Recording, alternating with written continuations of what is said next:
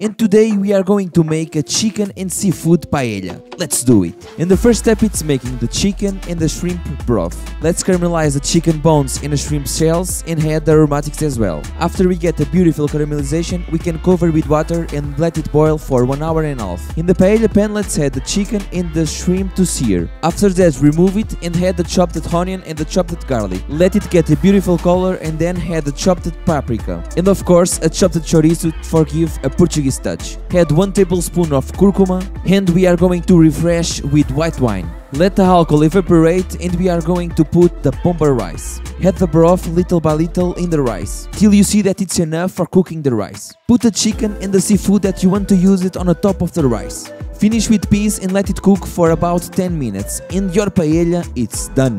Enjoy!